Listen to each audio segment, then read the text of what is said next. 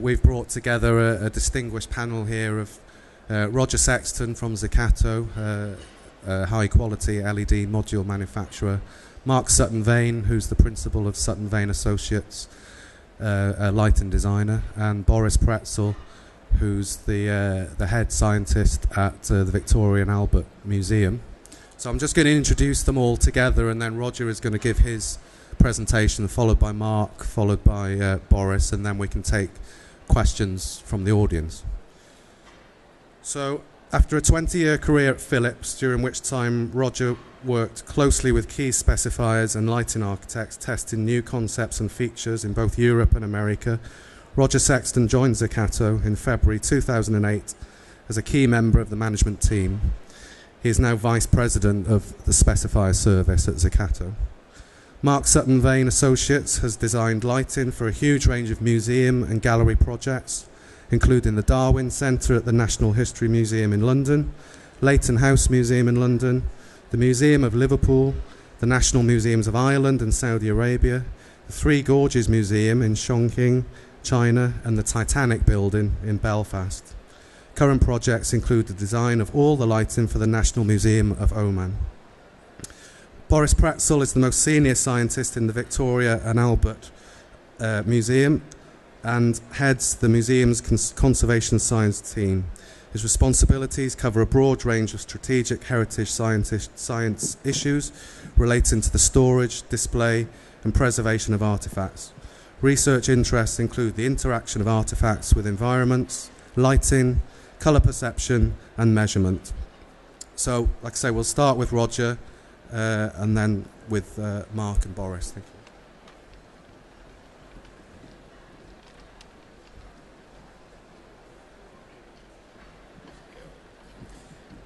So thanks very much, Paul. I'll kick off this session with 10 minutes on LEDs. I will make some parallels with gallery lighting. I don't claim to be an out-and-out expert in gallery lighting, but it's been my pleasure to work with experts like Mark and Boris. And I will also refer to, with permission, the paper on Van Gogh from Koen Janssens and Laetitia Monaco, and some research from the Getty Institute, again with permission from Jim Druzik. So this slide, there's a lot on it, but it sort of sets out my stall for the rest of the talk. Damage from photochemical action, it's a process where a molecule undergoes an irreversible chemical change, and the activation energy for this comes from the absorption of a photon of light. It can be, as in this picture here, it usually is fading, so a lightening or a yellowing, but it can also be a darkening or a hue change or an embrittlement, like a surface cracking. This could also be, by the way, from radiant heating, but more normally photochemical action. It's totally unavoidable, and what conservators have to do is prolong the onset of this visual change. To give you some units, what conservators normally do is design to a certain preservation target. As you can see from the table, it could be 10 years or 100 years or 1,000 years, and try to make certain that in this time you don't get a just noticeable difference. Normally a just noticeable difference is defined as 1 to 1.5 delta E, CIE 2000. This is L star, A star, B star. The L star is a lightness factor, and A and B chromaticity coefficients, red to green and then yellow to blue. So it's a kind of vector taking into account changes of hue or lightness. Now there's three things that a conservator has to look at: the spectral sensitivity of the pigment or the varnish or what have you, and the amount of light, the dose, so how much light and for how long, and also the type of light, the spectral power distribution. So you see from this table that, can you still hear me? If it's 100 years, they want okay, it's working? Yeah.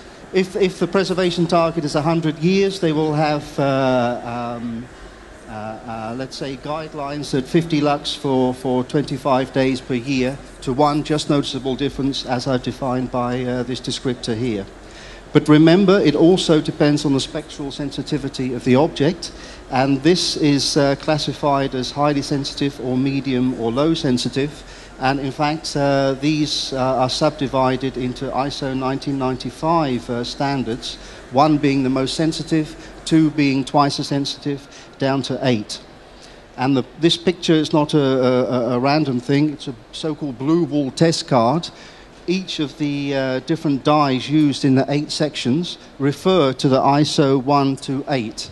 And the way that a conservator can test the, let's say, light sensitivity of an object is by putting a prescribed dose of light, normally 150,000 lux hours, onto this card, half covered up, and next to it, the object concerned, the test object, also half covered up, and then at the end of the light dose, you uncover it and compare the known fading with the blue wall test card to the object concerned.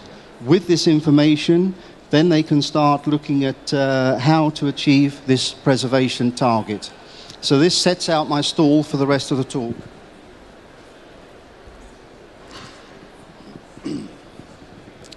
So now we get to the actual light dose itself. Point 1 is you must consider the irradiance and not the illumination. So not just the visible part of the spectrum, but what's happening at the UV end and the infrared end.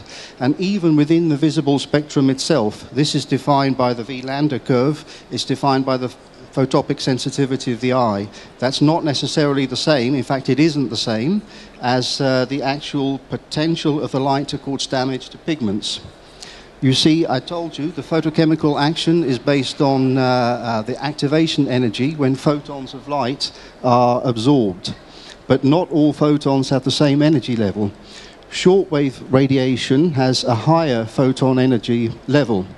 The energy is Planck's constant times velocity of light over wavelength. So it's inversely proportional to wavelength. The lower wavelengths have more energy. The blue end of the spectrum has more energy. Therefore, if you have something that absorbs blue, it's going to be more fugitive, the light will have a bigger effect on it. So, in other words, yellows and red. They reflect yellow and red, they absorb the blue wavelengths. This is the flashpoint. This is where the damage occurs. And indeed, if we look at 2 recent papers, one from Ishii and others, that actually tested yellow dyes used in Japanese block prints and kimonos and that sort of thing. And the one that's triggered this whole discussion from Letizia Monaco and Koen Janssens at the University of Antwerp, they tested the yellow pigments in Van Gogh paintings. So it's the yellow that's a prime area of concern. Both these papers, these are high-profile papers, but others as well, showed that the key findings were that yellow dyes with the sensitive blue wall scales 1 to 2 were sensitive for radiant power at 400 to 500 nanometers, especially if there's abrupt peaks. So if we look at these 2 papers in a bit more detail, this is the one from Ishii from 2008. She tested, I think, 22 different dyes, but 15 of them were yellow dyes used in traditional Japanese artwork, block prints, kimonos, this sort of thing. And she tested them with a set light dose, 150,000 lux hours, with 5 different lead types. And the datum was from a previous paper testing with fluorescent lamps. The way to read this is if we just look at the average, you see that the damage potential was about 0.69, or it is 0.69, with museum-grade fluorescent lamp, whereas with most of the LEDs, with the yellow dyes, it was more. Particularly this one, which has the highest color temperature, and this huge peak, remember I said between 400 and 500 nanometers, that's A, and 1.03 compares to 0.69. It was an issue with the sensitive yellow dyes used in Japanese prints. This is the paper that Paul referred to in his introduction. With permission, I'm showing some of the pictures in this report from Letitia Monaco and Koen Janssen. This is a painting by Van Gogh from the Van Gogh Museum in Amsterdam. They took fragments from it and tested them under different light doses, comparing with blue ball test scales. And they found that certain chromate yellow paints that have a higher sulfur content actually faded very quickly within days if you had these blue wavelengths. So here it is to start with. Under UV it goes completely brown. Then more, this was red light, it has no effect at all. So both these papers show that the real issue is, forget if it's LEDs, just it's the radiant power from 400 to 500 nanometers, so the amplitude, and secondly the rate of change. If you have an abrupt peak, this is what can cause problems. They're not insurmountable problems if the LED manufacturer, or it doesn't have to be LEDs, can deal with the wavelengths here, then you can get around these issues or negate them or minimize them. You can't completely, you can't just cut them out. I mean, then you won't see the blues properly. It'll affect the CRI, you won't see it to the artist's intention. It will really affect the viewing experience. But what you can do is control it. So here I give two demonstrations. We made some measurements for this presentation. I have used our module because I know about Zaccato modules, but I'm not saying Zaccato modules are the only ones where attention is paid to the spectral power distribution for gallery usage. In fact, at the end of the presentation, I show a couple more. So here, the pink line is the spectral power distribution of cool white LED, the one used in the Ishii paper. The blue line is the halogen datum, and the red line is the Artist series module that we've tested. You immediately see that below 400 nanometers, there's a lot less light with both the LED types than with halogen.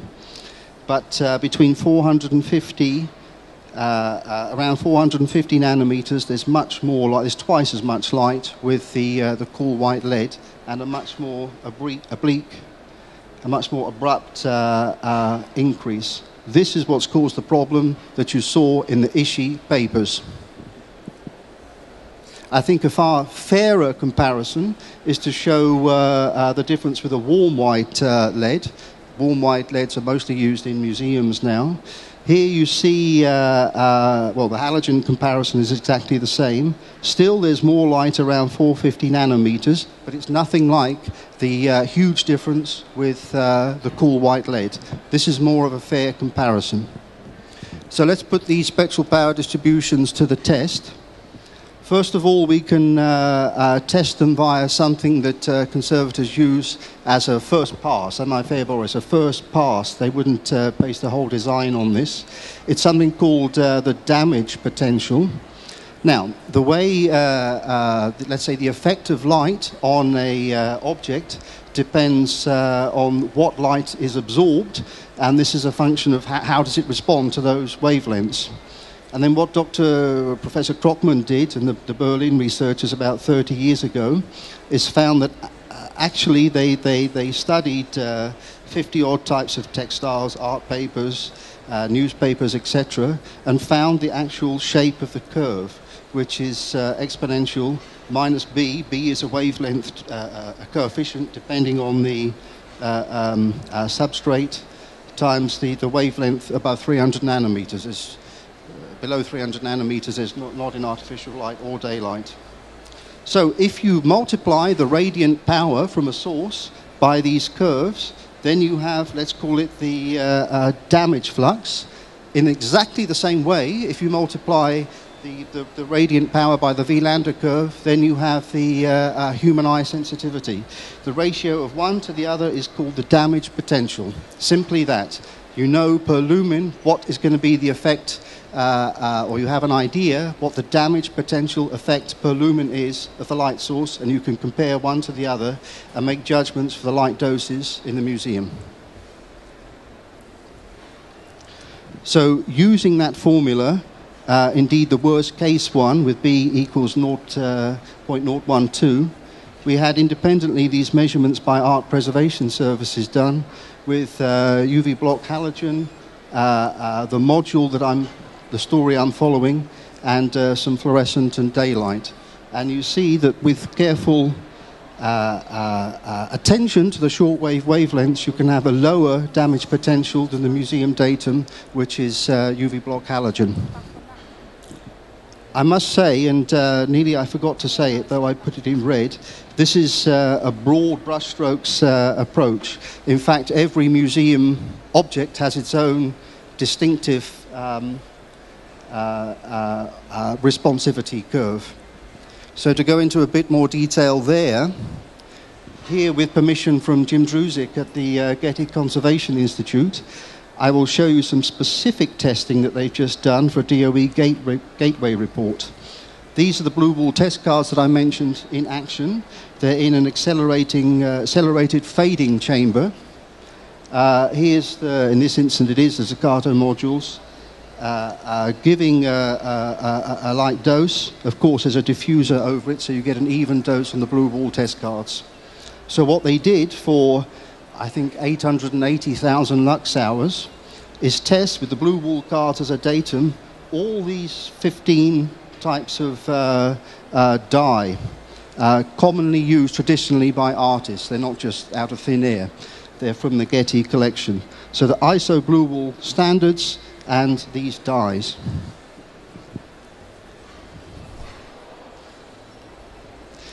The testing was done with a halogen datum with a MR16 museum grade LED retrofit lamp from CRS Electronics, and to continue my story with the Zaccato Artist module.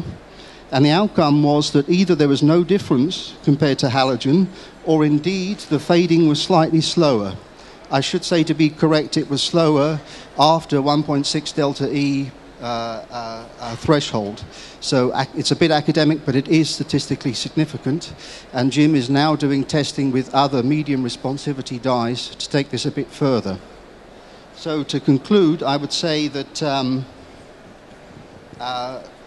according to broad testing with a damage factor and according to specific testing done by the Getty on relevant dyes, given attention to the spectral power distribution, no, LEDs do not damage your masterpieces.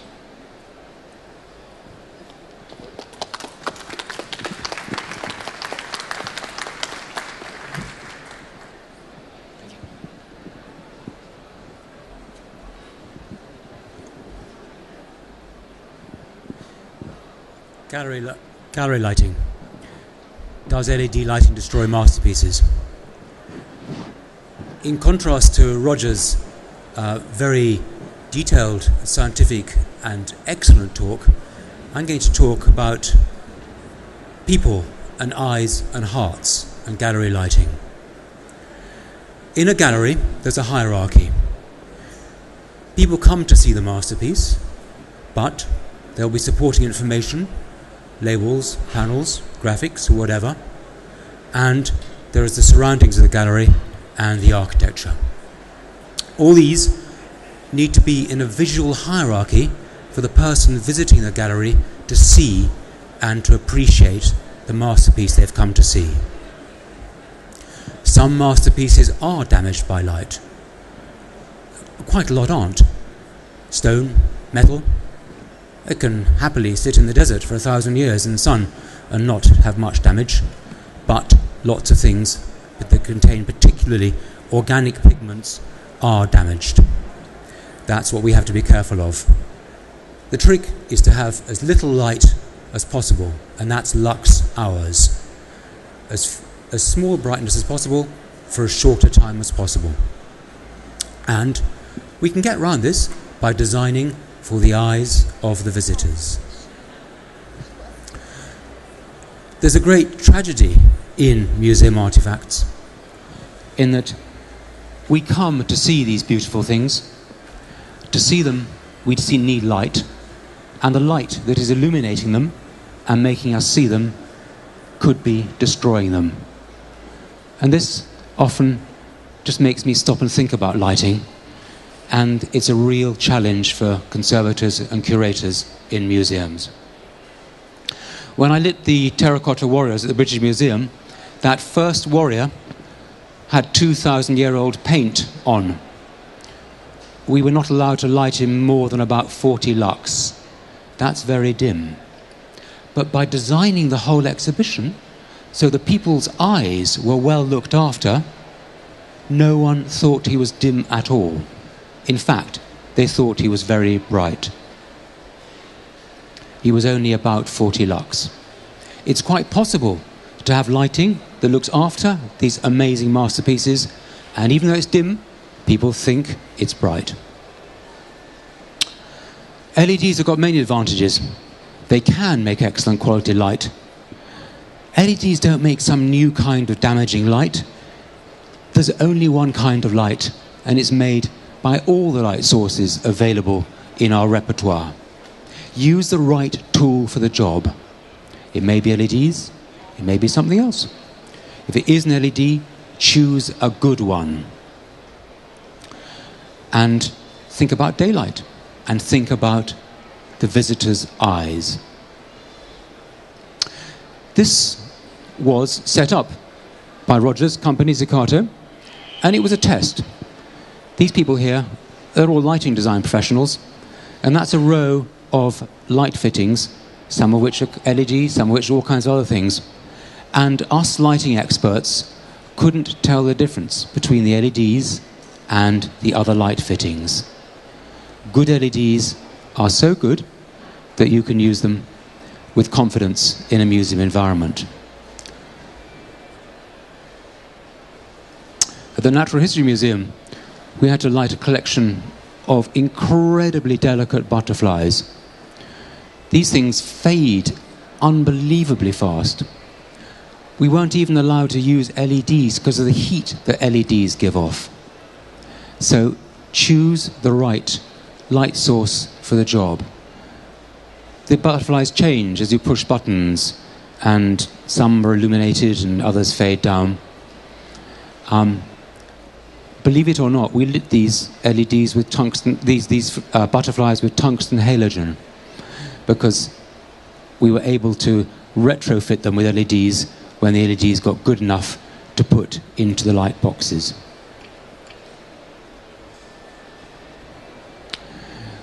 In the lighting of Leighton House, Lord Leighton's incredible masterpiece of architecture, I needed to light that gold dome. I didn't want any modern light fittings visible anywhere. So, there's a little thing like an upside-down jelly mould up there. It's surprisingly big. And inside it, we put lots of modern LEDs. And those things you can't see from below, but they light that amazing golden dome. Perfect job for LEDs.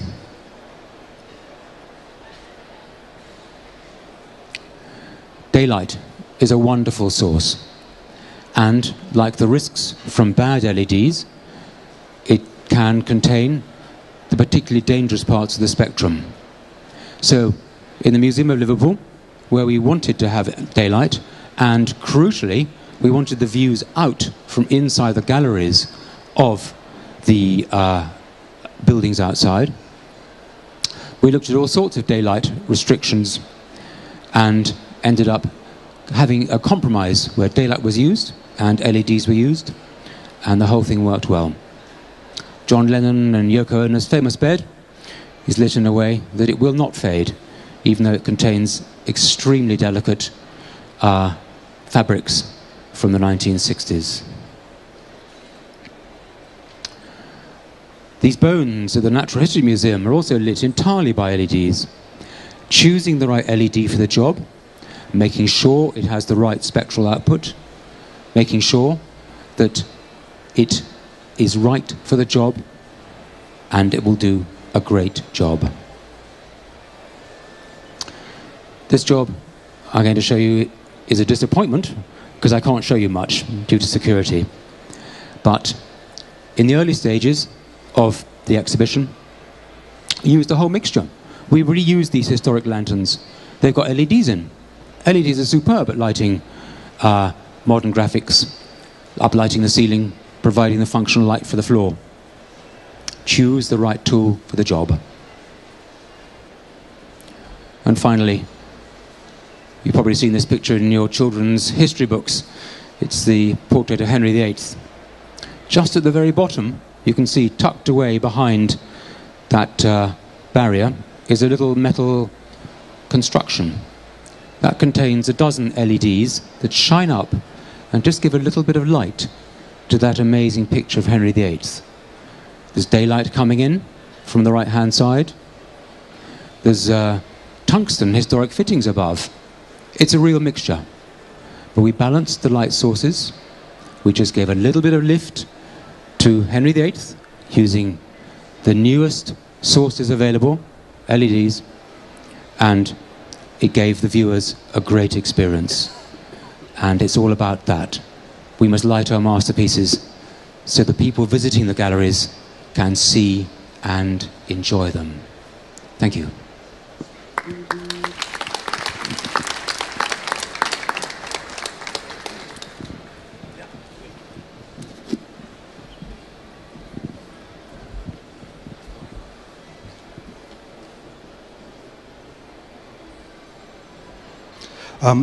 I'm the last speaker for today, so we're nearly done for this session. We're running a little bit late, so I'm going to speak quite quickly. I'm Boris Pretzel. I work at the Victoria and Albert Museum. This is an image of one of our buildings, our main building in South Kensington. We have around about 80,000 objects on display in this building. We have 85,000 square meters of display space. We have, in the last 10 years, revamped 25 galleries, redisplayed 25 galleries involving around 40,000 objects. Here's just a highlight selection of some of my favorite. The kind of things that are important to note is we have gone from things predominantly in display cases to things predominantly on open display. But we've obviously, with the large number of delicate objects we need to look after, we have to be very aware of how light interacts with them and what people see, as Mark's already said. So in the future plan, 11 years of gallery redevelopments at the V&A, 12 years now, 25 galleries and 46,000 objects have been redisplayed. I don't want to dwell on that. This is the LED spectral power distribution, which Roger has already shown, for a very white, very bluish white LED. This is the one which caused all of the discussions, which in my mind were ill-informed and rather panicky. This is, to superimpose on it, again, picture Roger's already shown, a warm white LED, one that's much more likely to be used in a museum. And this peak, if I can find the right button, well, you can't see because it's a screen. This peak is the peak which people were referring to with all the damage. And I've just put over the top as well, this is daylight. These are all at 100 lux, just for reference. So if you wanted to illuminate something at 100 lux, these would be the incident spectral distributions for daylight, cool white lead, and the warm white lead. As I say, a lot of scare about those peaks. I'm just giving here, this is tungsten halogen, you've seen it before, daylight again. This is a museum grade of high quality fluorescent lamp, Philips Color 95. It's a bit too white for the ones we would tend to use in a museum, but the only thing I wanted to show, these lamps have been used, fluorescent lamps, good fluorescent lamps have been used in museums since the 70s, certainly, and they have lots of peaks in the high energy areas from the discharge that's going on in the fluorescent lamp. Over the 40 years of experience with fluorescent lamps, there's no big outcry saying, oh dear, within a day my fluorescent light has destroyed my objects. All light will destroy most museum objects. I have to disagree slightly with Mark there. I think it's most of them. Most things are light sensitive. It's only a question of how quickly and how long we want to keep things for. So you need to moderate the light and you need to control what people see. There is another thing. This is a piece of work we actually never did, but we wanted to do. This is the curve we're seeing there is the sensitivity of the eye at reasonably high light levels. It's called the photopic sensitivity of the eye. This is energy coming in here. This is how much you respond to it. The peak is at 550 nanometers, thereabouts. That is where energy from sunlight is most predominant. That's why our eyes were developed. We have, this is how the parts of the eye we see color with normal daylight vision. We also have parts of the eyes which are very sensitive at low light levels. They're called the rods, and they have a peak sensitivity at higher energy, so further into the blue. 507 nanometers here. And as it happens, it's the rod response which controls things like your pupil size, and your pupil size controls your feeling, your depth of focus, and your perception of brightness to a certain sense. So it's your rods which respond to light and control your pupil size. It's your cones which help you view colors. And there has been some work done in America for very low light levels, the so-called scotopic levels, where only the cones are used. That's nighttime vision, security vision, that you can dose light with some high energy, extra high energy bit. That makes your cones actually reduce the pupil size and makes you think there's more light there than there is, and makes people better at the visual task. So this is what they've done in security lighting, and we thought it would be quite an interesting idea to see if we can't do this in a museum. In the end, we didn't do it because it would mean illuminating at around about 460, 450 nanometers, and as it happens, that's where we get peaks from the fluorescence. So in a sense, we're doing this already, but what I'm saying is you shouldn't go around saying, oh, it's 50 lux. You should go around saying, how bright does it look? And the object, as Mark so eloquently put it, minimum light, minimum time. These are, I'm just going to go very quickly through some things we've done at the V&A. These are miniatures from the 16th century, Tudor miniatures in the British galleries. This case has an EMF sensor, so it senses your body as you approach. It's not a PID sensor, this one actually senses magnetic fields. The idea is the case is dimly lit, but you can see what's in it. But as you approach it, the light levels come up to a reasonable light level and display these wonderful miniatures.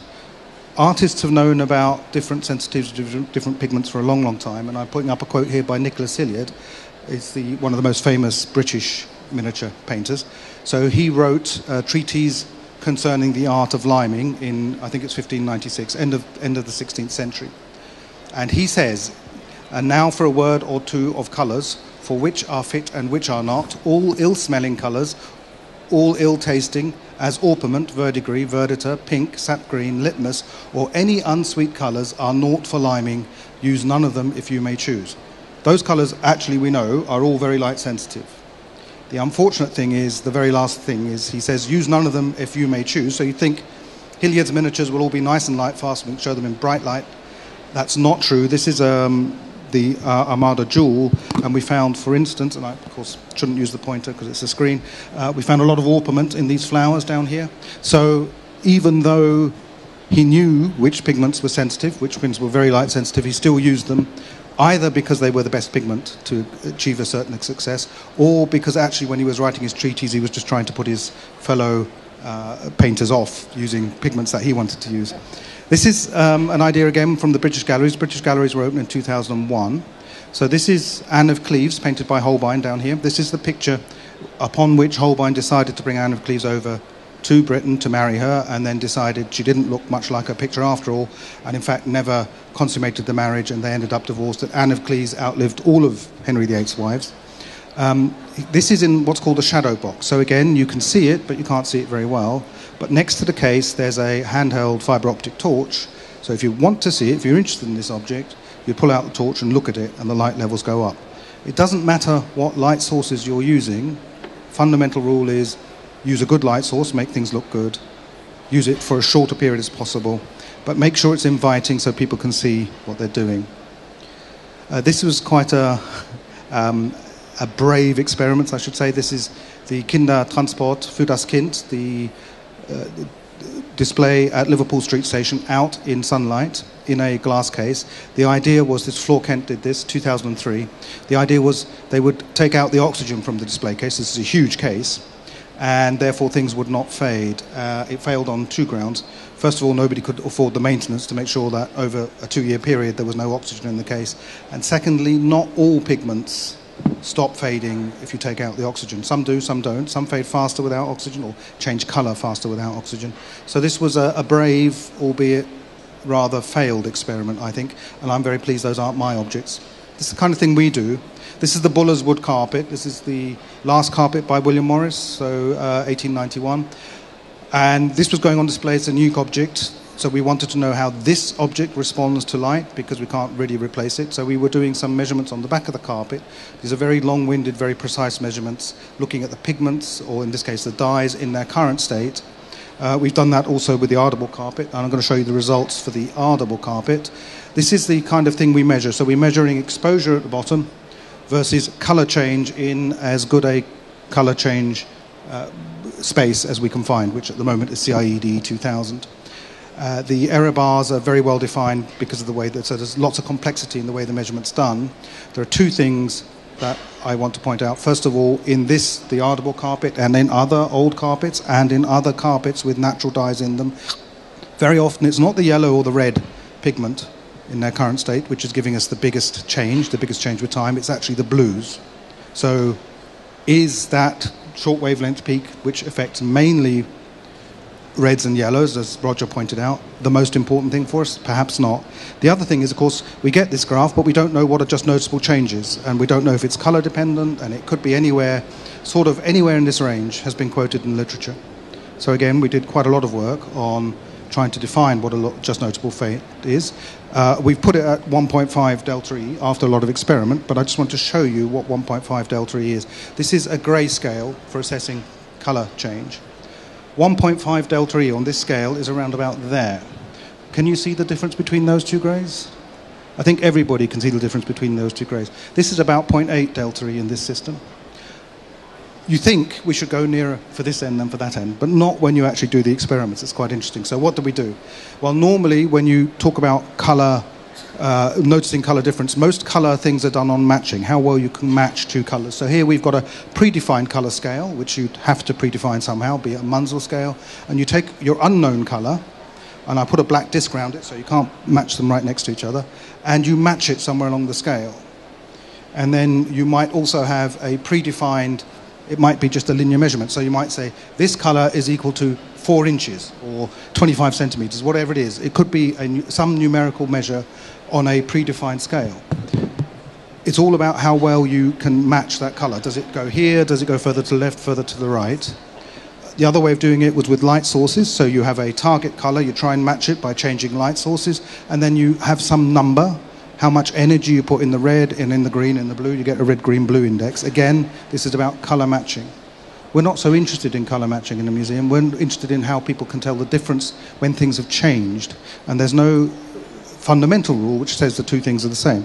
So our experiments were along these lines. We would take lots of colours, little colours which are not very different, put them in ideal situations and ask lots of people whether they noticed the difference and how easily they noticed the difference, if they did notice the difference. Do you notice the difference between these two?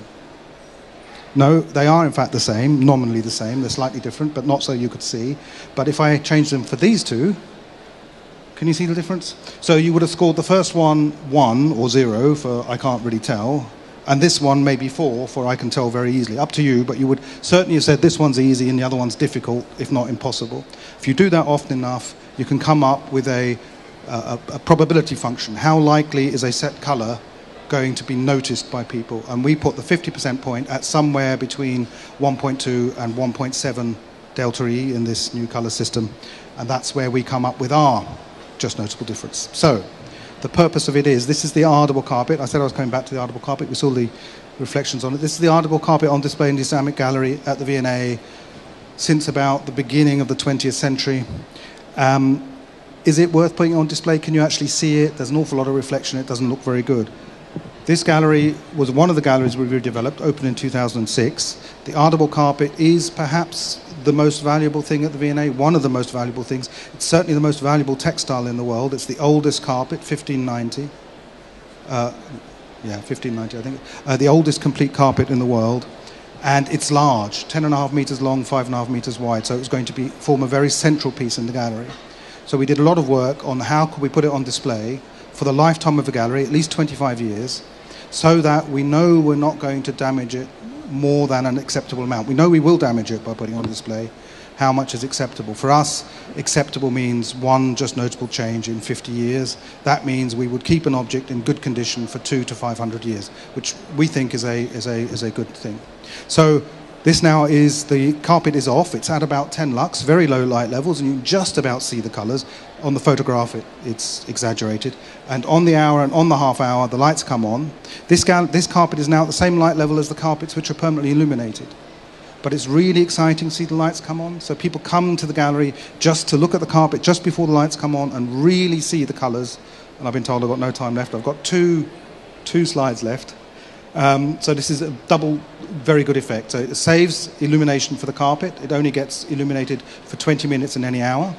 And it also makes it more exciting to see. So it makes it something special. And here's my big but. This is my last two slides. My big but is, we've already heard a bit from Mark about how the eyes work, so I have a question for you. This is meant to be a checkerboard. This is Adelson's checkerboard illusion. A checkerboard, two colours on it, black and white. Now, if these are black and white, what colour is this? No, if it was black or white, what colour is it? Black. Say black. Black. Okay. And this one? Say white. Yeah. Okay. White. Now, are they actually different? Well, I've dropped down a square which I've roughly matched to this colour. Now I'm going to move that square down to there. And they're not. Well, they are. You see them as different, therefore they are different. If you measure them, they're identical. I'll just take all the other colours away, and you'll see that without their surrounds, the colours now even look the same. So it is a philosophical question about whether they're different or not, but actually to measure them, they are the same. One last thing, this is called the lilac illusion. There's 11 lilac dots. I'm just going to start moving them. Just look in the middle. Keep looking in the middle and don't blink. And what should happen is you start seeing green dots, and then slowly all of the lilac dots should disappear until you see one green dot moving just in a circle. And if that happens, if you blink, the lilac dots come back. There's no green in this image whatsoever. So what you see is not necessarily what's there. And this is Jeremy Hinton's, as I say, Lilac Chaser. Those are just two of many, many things which show you a bit more about how the eye works. I've finished. Thank you very much indeed. Thank you.